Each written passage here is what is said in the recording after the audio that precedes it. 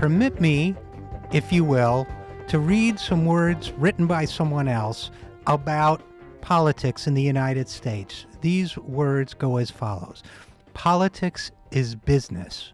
That's what's the matter with it. That's what's the matter with everything. Art, literature, religion, journalism, law, medicine, they're all business and all as you see them. This writer went on to say the commercial spirit is the spirit of profit, not patriotism, of credit, not honor, of individual gain, not national prosperity, of trade and dickering, not principle. My business is sacred, says the businessman in his heart.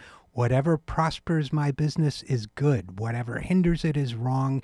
It must be. Now, those words were written by a man named Lincoln Steffens and published in a book called The Shame of the Cities in 1904. And what was true more than a century ago is true today, and we're learning it more and more as we learn more about our political process in action. Politics is business, and business is politics. It may be even more true today than it was in 1904. We have these studies done at Princeton and elsewhere which show that the wishes of the oligarchical class to drive public policy in this country, and that the wishes of ordinary citizens rarely become enacted into law unless they happen to coincide with the wishes of that oligarchical class.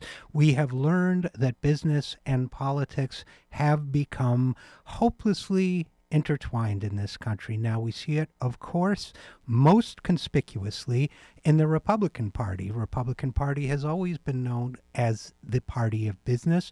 Today it has morphed into something very different. It has morphed into the party of extraordinarily large business. It has morphed into the party of billionaires.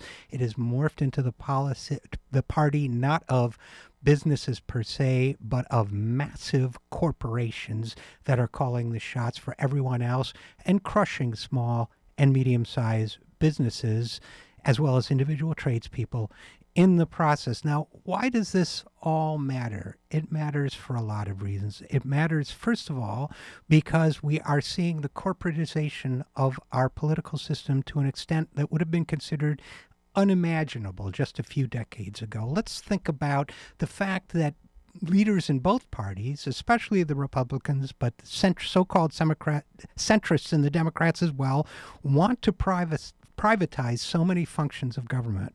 We've talked about the privatization of Chicago under Democratic mayors, including Rahm Emanuel. We've talked about the privatization of the governments of Detroit and Flint, Michigan, and other cities under the Republican leadership there. Privatization is a craze. Now, the private sector, we learn, is providing basic services like bottled water to Flint, Michigan, which seems all noble and sweet and all that sort of thing. However, it should be borne in mind that Flint would not have a water problem had not the democratically elected leadership of Flint been replaced by an emergency manager who made the decision to save $100 a day by going off Detroit's water system and drawing water from the Flint River instead. That is politics as business and business as politics. It is antithetical to what we believe in our democracy. It also brings us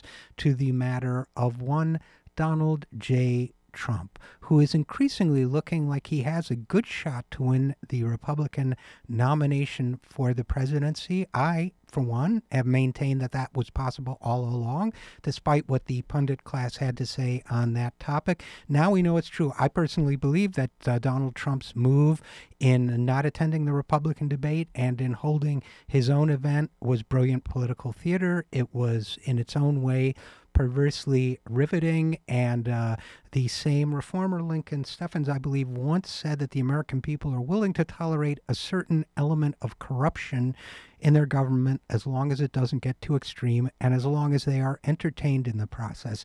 Now, Donald Trump, for whatever ills may befall him, is in fact to many people a very entertaining individual. So do not count that man out either for the nomination, or if the Democratic nominee is not able to make the case against politics as business, as the potential president as well. Let us not forget what Lincoln Steffens said on this matter. The commercial spirit is the spirit of profit, not patriotism, of credit, not honor, of individual gain, not national prosperity. We, meaning the left, meaning the Democrats, if you are a Democrat, and meaning the American people as a whole, forget that at our peril. Let us not do that. Business is business, as Lincoln Steffens says. That is not a political sentiment.